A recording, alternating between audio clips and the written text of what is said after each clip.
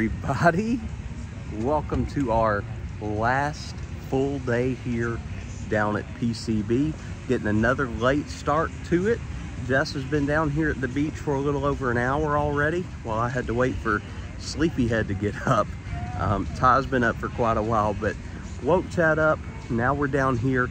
Originally, we were gonna go home today, but we decided to stay one extra day, and we are sure glad that we did. And the reason that we're glad, you can see it right there, a yellow flag. First yellow flag of the entire trip. So the Gulf, she's calm, she's peaceful. Ty will be able to play in there. Chad will too if he feels like it.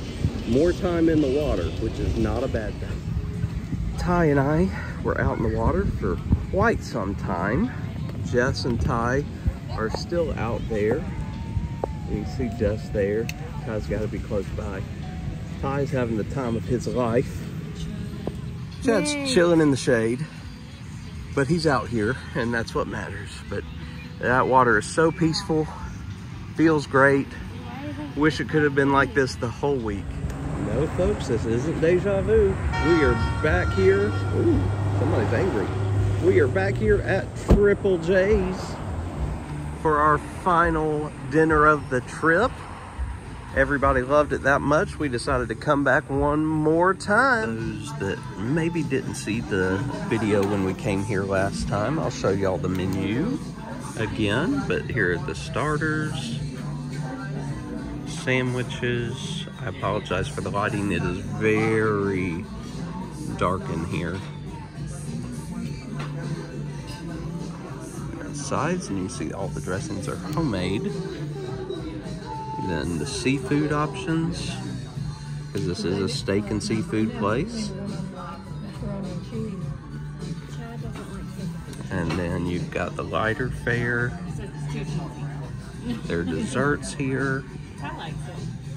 And then here's the kid menu.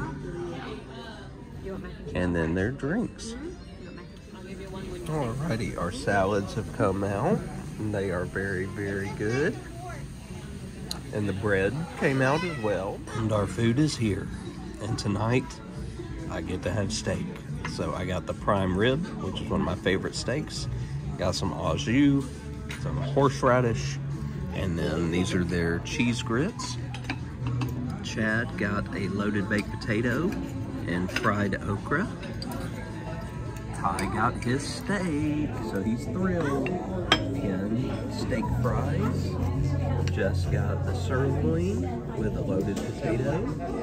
And Nana got the ribeye with, I believe, au gratin or scalloped potatoes. Yeah. Dinner was great.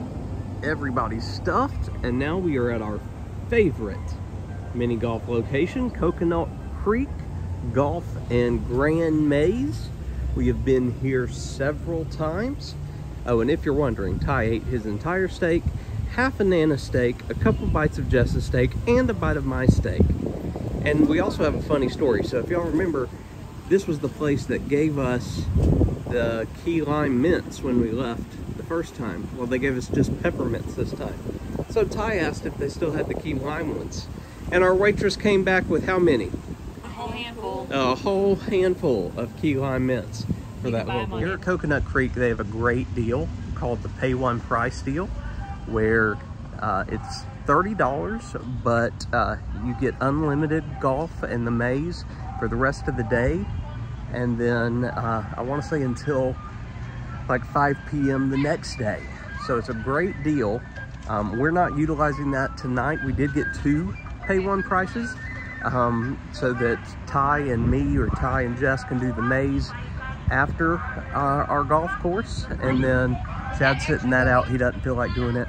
And then we had 2 free game tokens from previous hole-in-ones here. And again, this is a course we've been to many, many times, but they have a brand new 18-hole course called the Washed Ashore course. So you can see hole number 1 here is the hammerhead shark, and it gives you an idea of what you should do on the course. Now the other courses here don't have themed holes like this. So you've got the shell on shore hole here for the second one. The others are like rainforest type themed, so filled with tropical animals. So hole number 3 is all about these driftwood logs. So which log you're gonna try, and you gotta avoid a squirrel if there's a squirrel somewhere. Hole number 4 here is the starfish on the sand. So far, all of these are relatively similar in their scheme. Ocean. And nobody's gotten a hole-in-one yet. Let's see if Chad changes that. Nope. Hole number 5 is going to be Chad's favorite hole because it's the sea turtle hole. Sea turtle crossing. So will we go around like Ty did, or will we try to hit it over the sand? All right, hole number 6 here are these spiral shells. It says they move slowly on shore. Will you use one? Ty didn't. Hole number 7 is the boat wreck. The poor SS Coco here. Haha, get it? Coconut Creek Coco. It struggled. And it wrecked. Ty went through the wreck on accident and set him up better. Hole number 8, we have these giant finger coral. Bum bum bum bum bum.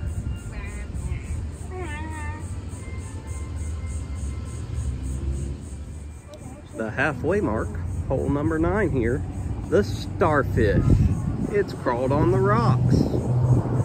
Bum bum bum bum. Starting the second half, we have the seahorse, and his name is Charlie. And Ty's already through. Here we've got a pair of logs for number 11. Time to shoot through the logs. No. Ty did not. It took until hole number 11. But hole-in-one number 1 has been achieved by yours truly. And now on hole 12, we have the hippopotamus. I told you. Harry the hippo. You seem very cool. Hole number 13 brings us to the conch shell. It will test your aim. Can you shoot through the conch shell? Hole 14, we are now looking directly into the sun. Yay, we're already sweating bullets. We've got a crab on the rocks. You gotta put around his claws, which the boys called landmines. Hole 15 here, we've got an octopus. Otto the octopus. I'm still yet to see a Larry the lobster. All right, hole 16 here with Ariel, the mermaid, up on top of the rocks.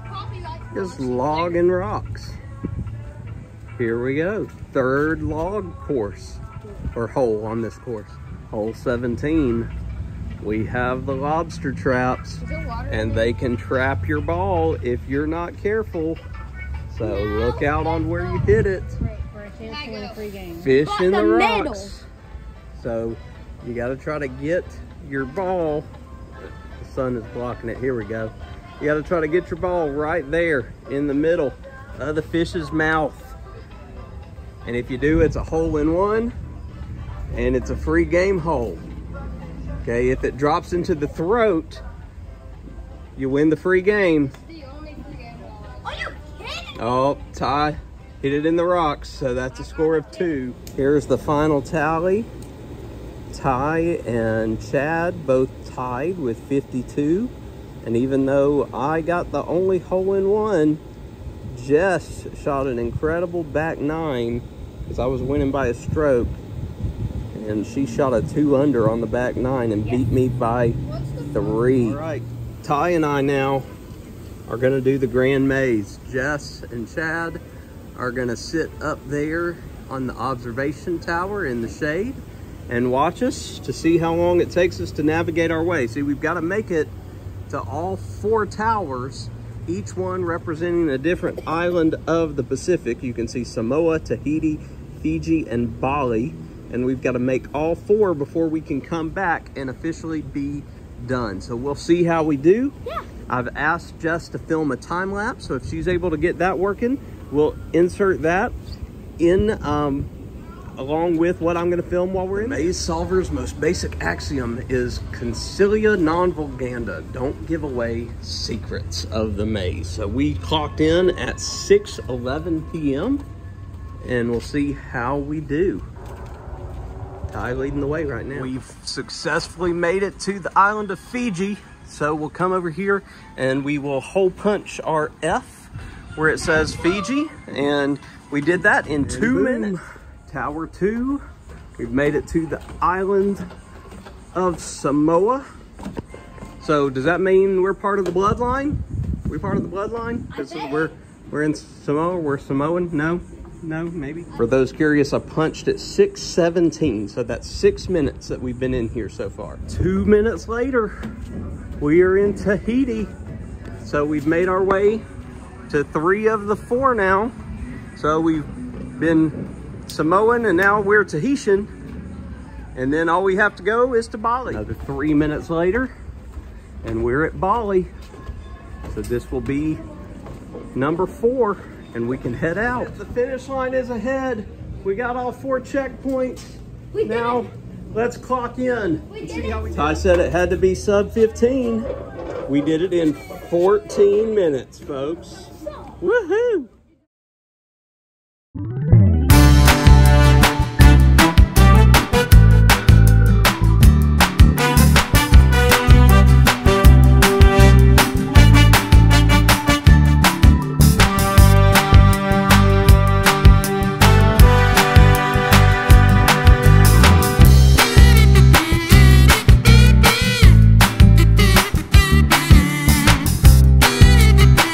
Here, where Mom and Chad were, you have this ball maze. Yeah, I did it. That you've got to spin the wheel to get the ball. Over there and make it over there. Chad finished it while y'all were doing the maze. It was pretty easy. Just besides it being hard to turn. No, I need it. There you go.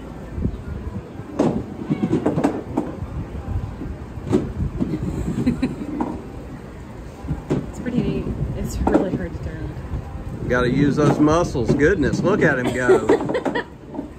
Are you kidding me? Yeah. He's almost finished. Uh-oh. You got to course correct a little faster. Correct it.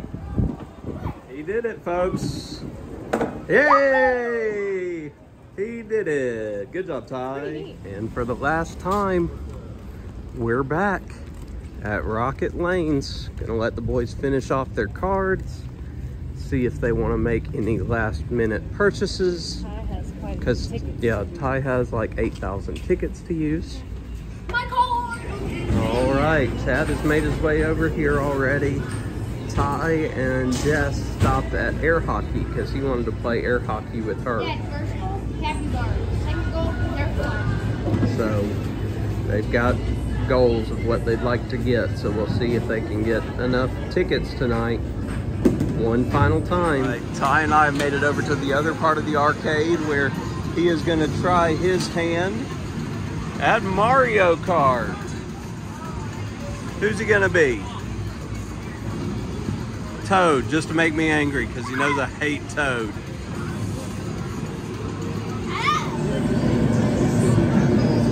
He won! So he's raced twice on this thing this week and he's won both times as Toad. Hold on to the ball. This is going to simulate a pinball machine and we're going to ride and y'all are going to join us. I don't know how well you're going to experience it. Oh my goodness, we are the ball. Okay.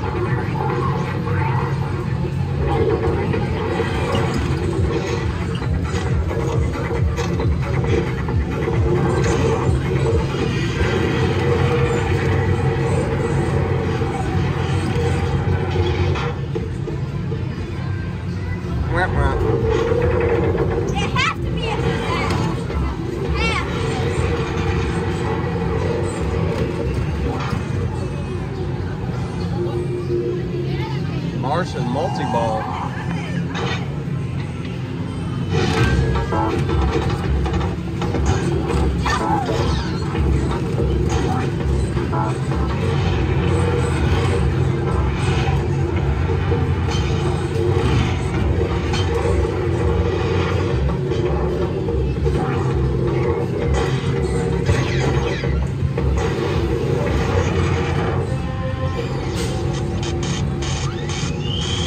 Electrified.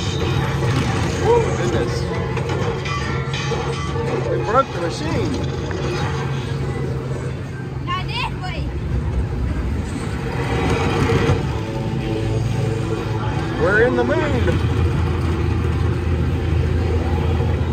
Winner.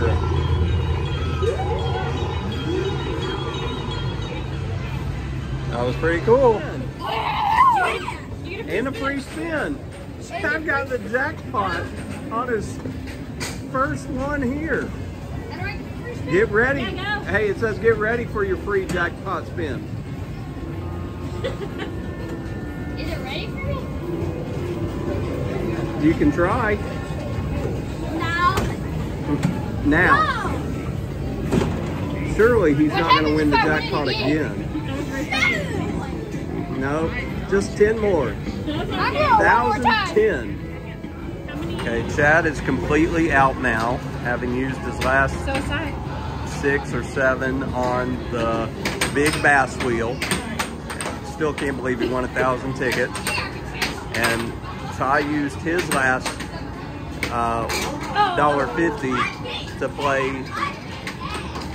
play Chad one more time in air hockey. See if he can keep the winning streak alive. He and I tied in this earlier. We played it and we tied 3-3 because it just ran out on us because we neither one of us scored for the longest time, and so it just timed out. Jess had to sub in for a very winded Chad. Hey. Right now, Ty is winning 4-3. It could time out on them like it did the 2 of us earlier. I can't believe I got the stars. And we leave with more giant stuffies. Ty got a rainbow tie-dye Patrick and the same giant koala that Chad got. Chad got a giant pink bear and another little thing. I can barely see myself. It doesn't matter what color it is. Nothing but I can barely see stuffies. myself. Just said we'd have to do it at least twice. So we're gonna round out our night and our trip by coming one more time to the Pink Pelican ice cream bar. And as you can see, it is popping. All right, we've got our stuff. Ty's taking a picture, that's why they're smiling. But Mom and Chad are sharing a waffle bowl. It's chocolate. Pino colada. And yeah, Ty's much happier because we got him a snow cone that's basically pina colada because it's pineapple and coconut. And I got the exact same thing I got last time because it was so good. And this is that brain freeze, which is pineapple Dole Whip mixed with Sprite. And that's a wrap on our trip to PCB this July. Thanks for coming along with us. If you missed any of the episodes, please be sure to check out our playlist that features all the videos for this trip. We had such a great time. We always do when we go down there. Great way to cap off the trip by going to our favorite golf place, being able to do the Gran Maze with Ty, and then finishing off the night one more time at Pelicans. Just love Pelican's ice cream bar down there. Great, great, great place. Well, thank you again. Truly appreciate all of you that tuned in and that stayed this long. If you enjoyed this video, please give it a like down below as it helps our channel out tremendously. If you have any questions, comments, things that we can pray about or send you good vibes for, please leave those in the comment section below. We absolutely love interacting with you guys. And if you're not subscribed, welcome. And we hope that you'll think about subscribing to the channel and joining our ever-growing community here, because we fully believe that there's something here for everybody at Coker Culture. Until next time, what's your why?